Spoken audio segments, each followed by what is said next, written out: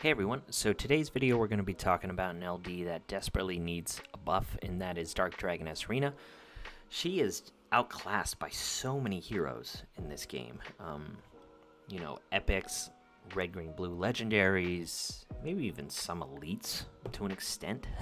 But we are going to talk about her. She has like 1 or 2 applications right now in the meta, and she's still a really weak pick based on that. But I figure some people might only have 1 or 2 LDs, and they were really unlucky and pulled Dark Dragon Asrina. So I will talk about her, but just fair warning, it's not a good talk. She is an older character, which comes with a lot of the downsides of being an older character in Ace. Older characters don't get a lot of love. They don't get a lot of buffs, and when they do get buffs, they're not really relevant. You might have 1 or 2 heroes whenever they do a balance patch have some kind of, change in the needle. They have buffed Dark Dragon Asrina in the past, but it hasn't done much. So looking at her stats here, you can just see nothing impressive. Her attack, I don't know why they have an S stat here. Her attack is terrible. Her health is bad, and her defense is also bad. She's basically a piece of paper. Ideally, if she was a piece of paper, she would be kind of like a glass cannon, just do a ton of damage and then just die. But she doesn't do a whole lot of damage. She's basically like, it's not a glass cannon, she's basically like a BB gun. So that doesn't really make you feel good whenever it comes to an LD. But we'll talk about her here a bit. So she does have weird masteries. She has a speed mastery and then true strike, which I don't know. It's weird. Ideally, if this was an attack percentage ability similar to what like Karma has or Atara, she might be a little more relevant. Not really, just because the rest of her kit isn't very good, but it would help. So if you have her Ascended 1, she can be fairly quick, but the problem is she's stat hungry, so it's not really going to work out in her favor, even if she is Ascended. So her trait is basically garbage. She just gets a shield that's based on her max health, and as we've already talked, her health is bad. Now, if her health is really bad and the enemies' heroes have positive effects on them, her shield can be a little bit bigger, but as we've mentioned already before, she's basically a piece of paper, so it doesn't really matter. When she's Ascended, she gets this effect that reduces the target's crit resistance by 30. Now, again, this would kind of be good if her masteries weren't bad with True Strike. Like, to add insult to injury, talking about stat hungriness, Dark Dragon Asrina has Ignite in her kit. Now, Ignite can crit, but the damage is based off of the character's attack.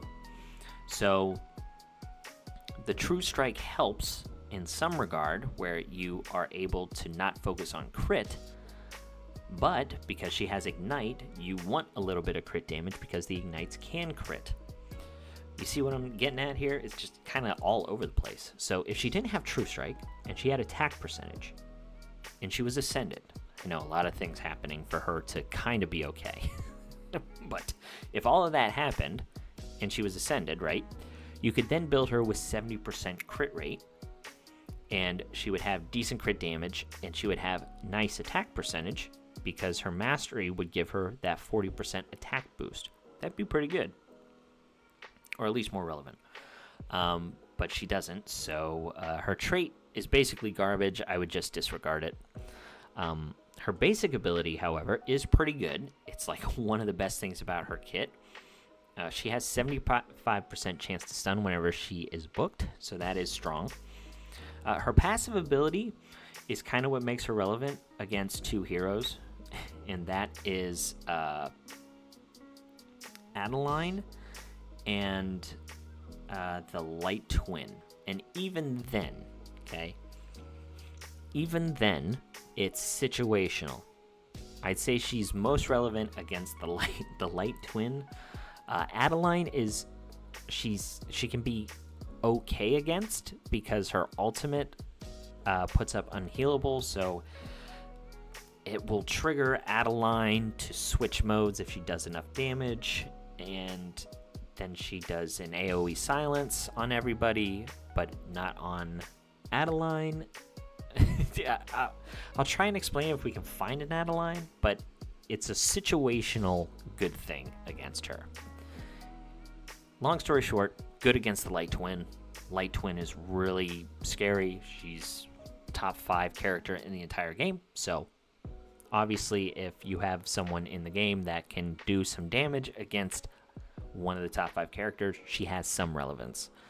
So if anybody casts a non-attack ability, she counterattacks for 120% damage, removes a positive effect on somebody, and then has a 100% chance to apply silence to them for a turn, and removes an additional positive effect if she's booked. So she kind of needs to be booked to make sure that the 100% chance lands, right? So we'll show that in action. And then she has an ultimate ability that is it's an AoE, and it applies Unhealable and 3 stacks of Ignite for 2 turns. Now, this is okay. Unhealable is a nice debuff. The problem is it can be cleansed or removed. Whereas you have somebody like Desdemona that has a unremovable Unhealable, that would make her a lot better. The Ignites is kind of the reason why she can be good against Adeline. If she goes before Adeline, ultimates, does enough damage where she puts up the Unhealable and Ignite, Adeline switches forms, and then whenever she goes to attack or something like that, the Ignite triggers before she attacks. So there is a possibility that the Ignite will kill her. Because the Unhealable is relevant because Adeline can counterattack and heal up some damage. That's why that's relevant. So that's how she's good. But basically, this ultimate is not very good. You need to build her high focus to make sure that the silence and all of this stuff lands. So it's just really hard to get enough damage out of her while having her basically be useful per how she's relevant, which is her passive, which requires focus. So yeah, that's why she's all over the place. So I just have her built in higher focus, and her focus isn't even that good, but higher focus, okay speed. I mean, I don't know how you're supposed to get the stats out of her, right?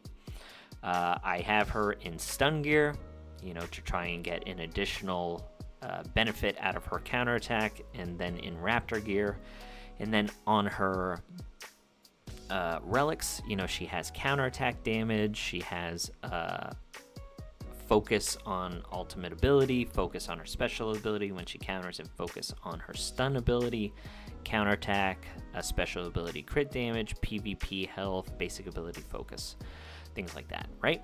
So just quick little showcase on her in Arena. So a team like this, she's pretty good against Flarence, but Flarence is not really relevant in the meta.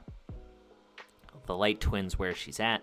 Sadly, if she countered attack with any kind of positive effect, she'd be pretty good against Vengeful Hassle, but Vengeful Hassle does damage on his Unkillable, on his ultimate, so that's not really relevant. So we will bring her in here against the Light Twin, and we'll just show, how she's kind of relevant here. Now, her focus probably isn't high enough to silence this Vengeful Hassle, but if it was, it'd be pretty nice, because then she'll be able to silence the Vengeful Hassle so he can't ultimate. So we'll just do something like this. We do want her to activate her ability on the Light Twin. So what we'll do here is we'll use her ultimate, put up the Ignite and the Unhealable. Oh, yeah, see? Well, there you go. That's part of the problem. That's definitely part of the problem. We'll just leave here. I don't care if he wins.